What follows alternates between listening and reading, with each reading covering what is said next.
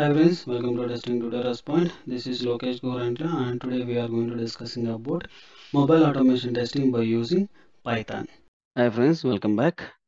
And today we are going to discussing about how we can able to generate for HTML report in PyTest. Okay, in my previous videos you can able to see how fixes and how we can able to create for eld fixes and all and also how we can able to integrate with the Appium. This all are functionality we saw, right? Now in this session we are going to see for reporting generation, HTML report. Okay, for this we need to do it for one plugin. We need to add it. Okay, we need to go for files and settings, and here we need to click for plus symbol, and then we need to search for pytest html. Okay, here you can able to see. Okay, then you need to click for installation. Okay, once it is installation it will show you for green mark. You need to wait. Yeah, green mark is on, and then we can click OK. Then open for terminal here. In this terminal we need to use for pip install pytest html. Okay, then start it. It will install for that particular pytest html into a python also. Okay. Then we need to minimize. Everything is okay, nothing to change. Okay, just we are going to run for this particular Appium integrator or demo. Anyone we can able to click and see. Okay, just here I'm going to just terminal.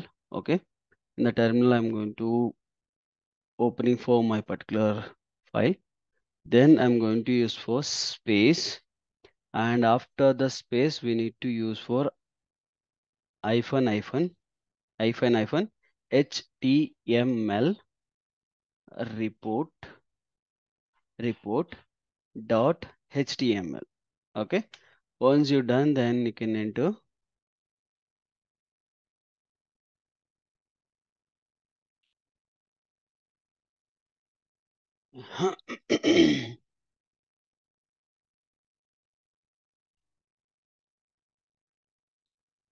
Where is pytest in it?